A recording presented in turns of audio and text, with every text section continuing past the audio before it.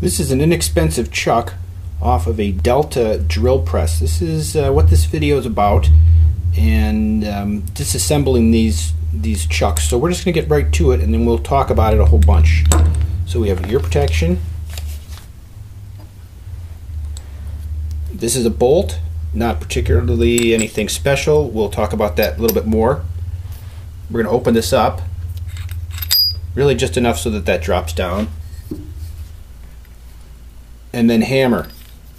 Now, so I'm holding it to allow this portion to fall out.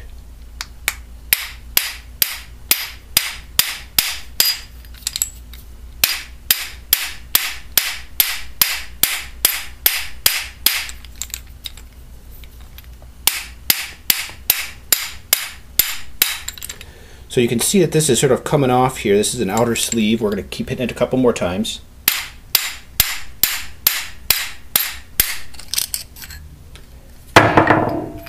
And we got it out. Initially I wanted to start this video with this thing open to explain some of the details with it, but it seems better just to show the action from the beginning. So we're going to set that down there, and we'll tell you, this is again an inexpensive chuck. This is largely a sheet metal tube. This is not taking apart a Jacobs type chuck, which I believe this to be a clone of. You can really tell the difference of it by this outer sleeve. Here is a smaller Jacobs type chuck, and we'll take this one apart. More on those later.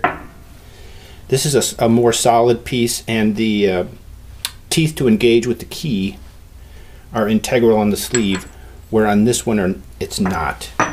So you can kind of see this if you look at it up close. You can see there's a ridge on this where it clamps in here. It's pretty obvious what these are, so you can just hammer that out. When I took this apart, before. One of the first things that's going to happen is that those are going to fall off, and it might freak you out a little bit. That's intentional, and you can see that these fit together perfectly, and there's notches in here so that it encourages a break along there. If this was not broken, you would not be able to install this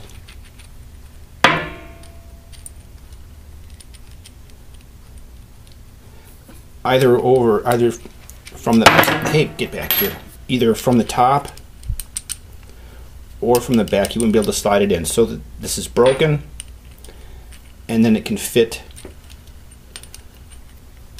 over the jaws and engage in their threads and that whole thing. More of the story is that's going to be okay.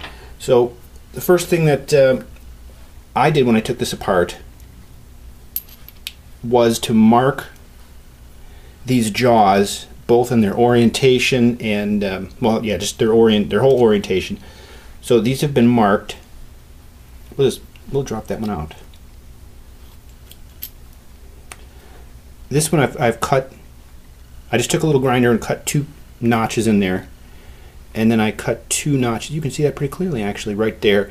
This one has nothing on it, and this one should have a single cut across it. Excuse me. There's my notch right there, so that I can get these both. These need to be both,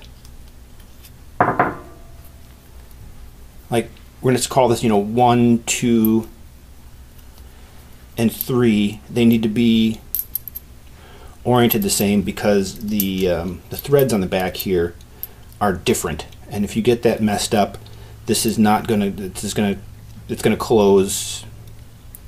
The teeth are going to close up strangely. The jaws are going to close up strangely on this. So I marked those.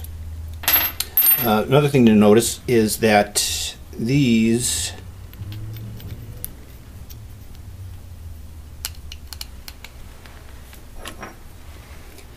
come out from the top. It looks like they might fit out the back here a little bit, and it's very close. But really, if you crank on it, it's not going to be good. So they come out and they come in from the top. This one's a little gritchy. We're going to be cleaning it out. And that's possibly the reason that you'd be taking it apart. So we'll put this back together again. Again, we're watching how I've done the notches on here.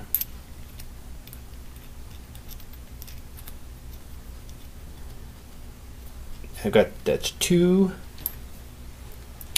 This is nothing.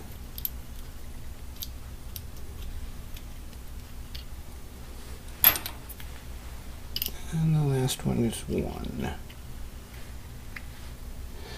So as you can see, these are kind of all over the place. And what we want to do is we want to have all of these jaws at the same level before we put the ring on that the key engages into.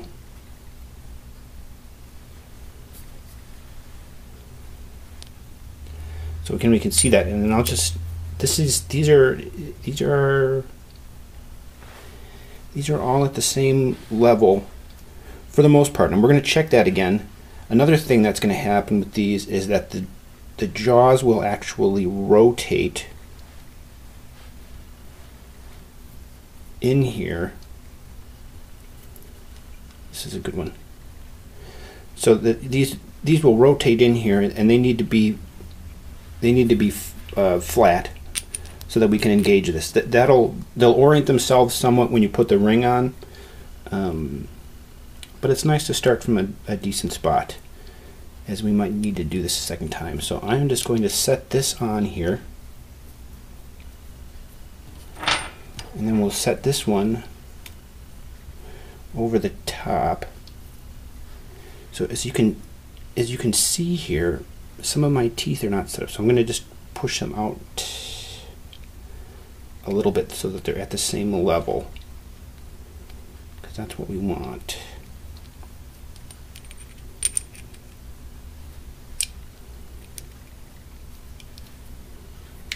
So, oh, look at that, that's a big gap. It's because it's not in the teeth yet, and we're just going to give this a spin and it'll drop in.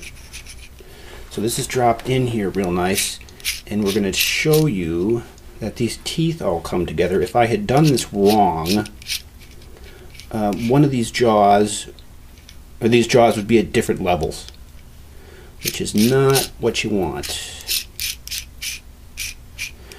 So another important point with this is to get the base of the jaws out of the way when you put this thing back on, or when you take it off, because there's limited clearance on here, and you're going to bonk the lower face of the jaws into that. So if we come down pretty extremely, this is really tight, and it's going to pivot a little bit when you try and put it on, and you don't want to crash into the side of this, which I've done here a couple of times. You can probably barely see it. That becomes, getting the jaws out of the way becomes a lot more important with this, where this is a much more substantial, this has a much more substantial ring in relation. So what we're going to do here is we're just going to put this on here gently, just to kind of hold things together, and we'll get this. This is just a metal ring of nothingness, which you could use anything you got. This is going to be a lot better than using sockets. Let's just check this to make sure I got these in, because I want these in. So we want to come in with this as much as we can, but we don't want the jaws sticking out, because if we're hammering on the jaws are going to be hammering on the threaded surface here and not on this surface. So we're going to close this as much as possible, or excuse me, we're going to open this as much as possible. No, I'm sorry. We're going to close this as much as possible to allow the bolt to go in.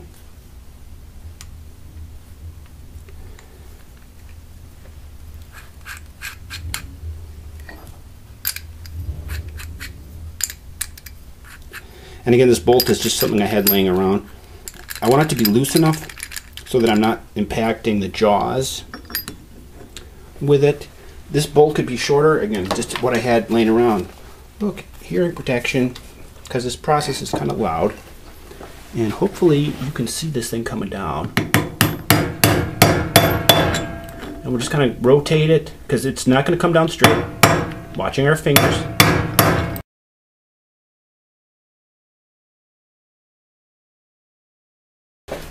Okay, so we'll show you this a little closer here so you can see that this is not on yet, but it is square.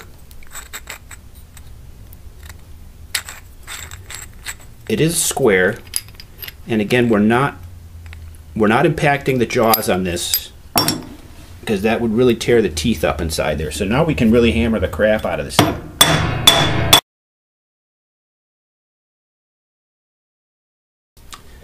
So you can see it's still not there yet, but it is still square.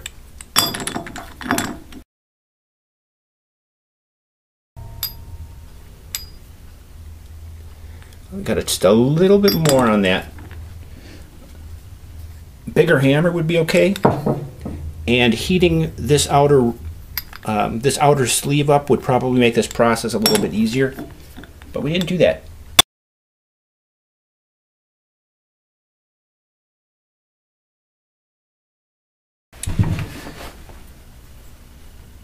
That is not all the way down, which I'm going to be okay with for now, certainly. The thing is that this is still spinning freely. I haven't mashed up my jaws on this, and really one of the bigger purposes of this outer sleeve is to keep dirt from getting out of here and to keep this ring together. Now, if you remember, we showed you this split ring. This is from a smaller chuck. This needs to be held together by something, and it's being held together by this outer sleeve. And if I had not hammered this all the way down, it still would have held that sleeve together, which is totally cool. This thing is still a little gritchy. I'll probably be taking this apart again.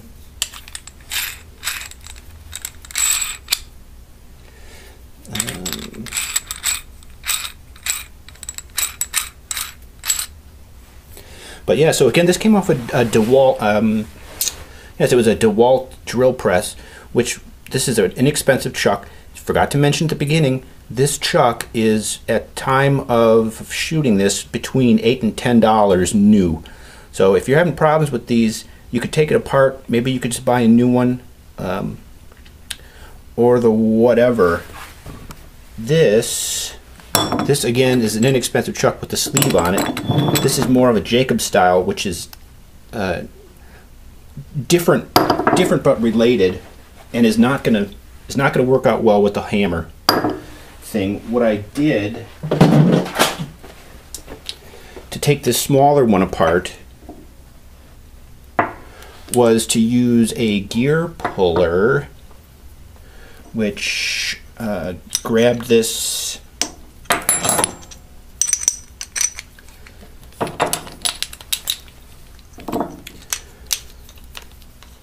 which pretty much grab the tail end of this thing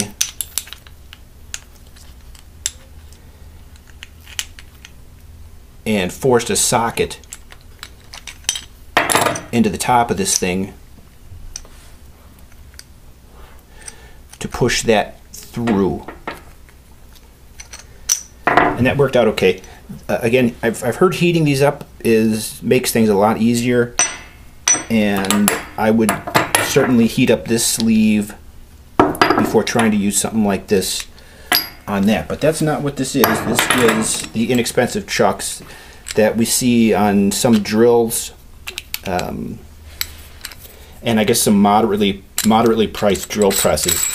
If you got problems with it, you need to take it apart, or you're doing something weird like me, and you need to get in there. I hope this video has helped. Good day.